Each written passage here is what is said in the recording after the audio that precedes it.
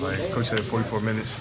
We just competing just the last, 4 minutes. They made a couple threes on 14 run, but I think we played well today. We're getting better. Overall, how that first starting unit, how did you feel with those guys? I felt good, I know everybody likes the ball, like to run. I think we played well. For coaches out there, it's twice I've heard him say, for anyone who thinks Lawson has lost a step, they're crazy. Is that kind of how you feel as well? Yeah, a couple GMs said that last year, owners. Yeah, I feel like you lost a step. I was like, all right, take that note, but I don't feel like I lost a step at all. I know it's preseason, but the team's getting a lot of attention this year. How much do you guys take away from the way you were able to play with them for those 3 quarters that you're out there? They're a team to beat this year, and for us to be able to play it up with them. I know it's preseason, but just to be able to feel like we belong on the same court.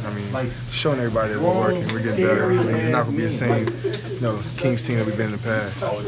How did you feel about the way you guys defended them tonight? I think our defense is good.